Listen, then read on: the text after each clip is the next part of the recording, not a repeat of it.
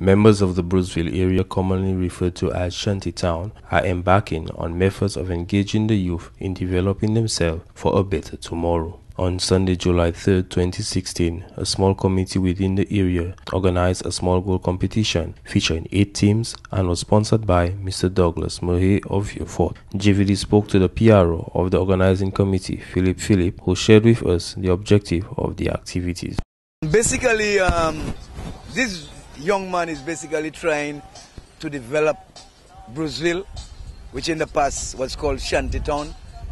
He's trying to give it a new lift, because you can see where you stand. He has created that small park, and maybe the next time you come around you might see something better.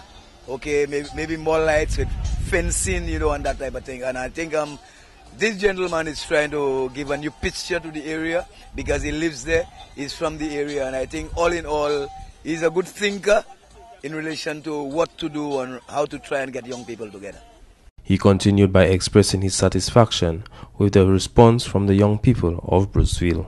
The participation is very good. Okay, if you would stay later in the little evening, you would swear, you know, is a big thing going on, because people will really come out, and people has come out.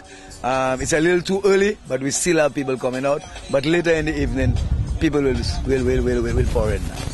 This latest activity marked the second edition of the small goal football competition in Bruceville. The first place team walked away with EC $1,000, the second place team were $500, and the third place $300. The organizing manager, Douglas Murhee, looks forward in contributing to the development of the Bruceville community and organizing more football events to engage the youth of Bruceville in using their time and skills wisely.